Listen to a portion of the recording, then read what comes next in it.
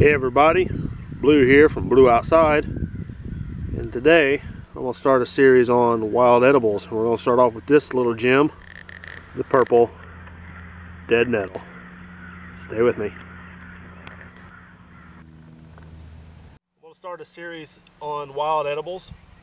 So the first plant I want to talk about is this purple little gem that I think it's a gem just because of everything that I've learned about it and its abundance. It's literally everywhere behind me. So I took some notes because I don't want to leave anything out and kind of want to get some very important information to you.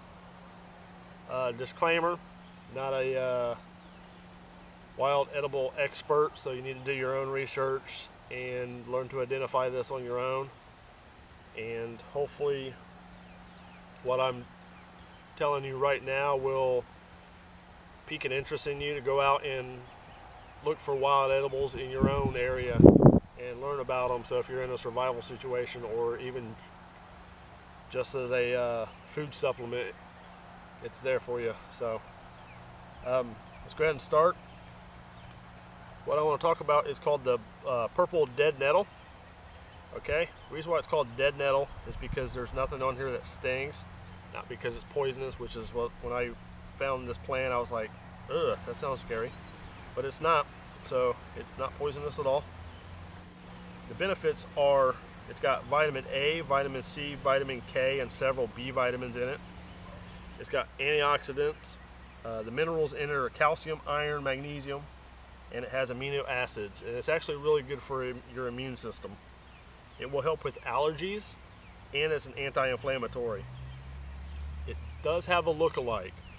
The look-alike is called henbit. I think that's how it is. I'll go ahead and put the word right here so I don't get that confused. It's look-alike. I've seen pictures of it. They look almost identical, and they're both edible. So even if you don't find this one and you find one that looks like it, most likely it's probably henbit, and it's probably going to be safe to eat also. The entire plant is edible. The stems, the leaves, the flowers, possibly the roots, I would say, if the whole plant's edible. When you collect them, what you want to do is you want to take them from about a ½ inch from the base or from the ground and just snap them off, because these reproduce through the root system. So it doesn't need to have, you don't need to have a bag with holes in it like if you're out collecting mushrooms and dump the spores everywhere. So that's a good way, you know, you don't have to worry about it not being able to come back, and you have an abundant supply every spring, because this is a spring flower, or weed, whatever you want to call it. We'll call it a flower. It comes up in spring, and I've had it in my backyard. I know people have it in their front yard. It's alongside ditches. This is in the middle of a field, so it's readily available to me. So hopefully you'll find it and be like, hey, it's readily available to me also. When you collect it, after you snap it off of a ½ inch, shake it off. Make sure there's no bugs living in it, even though that's just extra protein. So it's ready to go from there.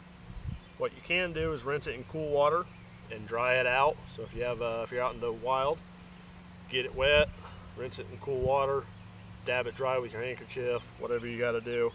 Don't soak it; it'll get mushy and lose all its flavor. You can eat it like a salad. It's got a real grassy taste. The tops are kind of sweet, not like, you know, ice cream sweet, but they're sweet. What I do is I'll collect a bunch of them and I'll dehydrate them. You can dehydrate them from 6 to 8 hours, usually what it takes.